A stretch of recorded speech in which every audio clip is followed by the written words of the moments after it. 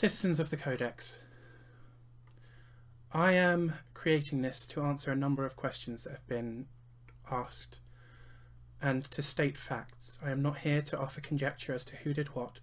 I am merely going to state what happened to Chloris this round. Excubita, Viridi and I were mind controlled. It is something that I've never experienced before and did not know was possible.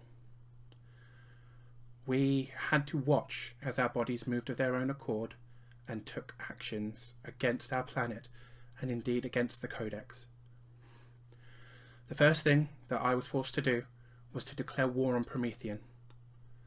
This war declaration is hereby rescinded. This is not a war we want, and I do not know why that this was a thing that people thought would work. They attempted to force me to remove Chloris's signature from the Codex Charter, which would have put us outside of the Codex. Thankfully, this failed, as it is not something that people have access to.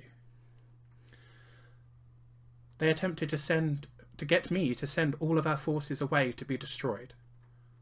This also failed, thankfully. But now onto the things that did succeed.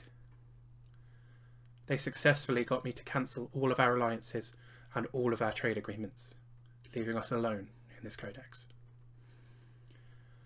They then forced me to transfer everything I had to Excubita Viridi, and to grant access to Viridi to everything we had, including our ratings. With Viridi mind controlled, they then forced him to send all of our ratings, all of our items, all of our credits to Sanchez on Duskma 5. If it had not been for our oasis, which is very well hidden, we would have been destroyed. Only the oasis stopped us from pilfering our own ratings to send to Duskma, to the point of destruction of our planet and the billions that live on board. We were then told to trade anything that went beyond what Duskma could hold to Lightsbridge. We were told that if the light blockade around Magnium Prime was removed, we were to trade all items and ratings that we could gather from Golden Horizon to Magnium Prime. We were then to pick up box number 388777755 from Magnium Prime and send it to Duskma 5. We have ideas about what is in that box, but I said I would not speculate on this video. Viridi was then forced to move Tetrarch Epsilon's technology, patents, creations, and a dark light data packet to Duskma 5. This included 3 vials of the Coato strain virus. This virus causes everyone on the planet to grow a new person like a tumour. It has a 60% chance to raise the population of the planet by 2, but causes unexpected side effects. An important thing to note is that we also sent away some destructive items that we had been gathering and keeping away from other people's hands to Duskma 5.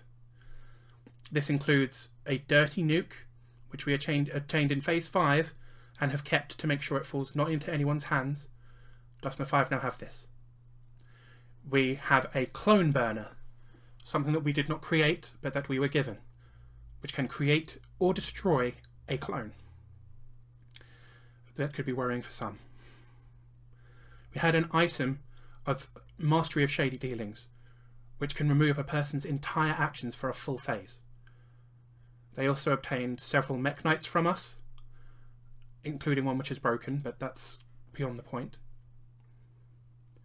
Thankfully, they did not manage to get Professor Fortescue's final invention. We called a ceasefire last phase so that we could focus on the beast in C7, and we focused on that. Professor Forty has created an item, a universal radiation shield.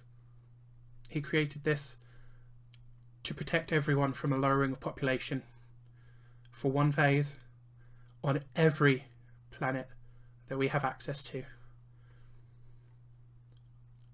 That included, obviously, Magnium Prime, Duskma 5, Lightsbridge, anyone that we're helping to build locks, we would protect their population and keep them safe across the entirety of the Codex.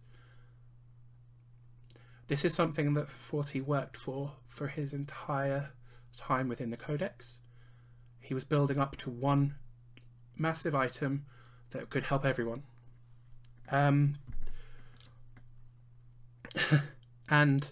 as now admitted, Magnus of Magnium Prime had him killed. Thankfully, Forty managed to finish this item before that happened. I dread to think that what would happen to the Codex if the brutal and disgusting murder of Professor Fortescue had happened before this. I'm sorry. Nature's blessings to you all, and I will catch up with you.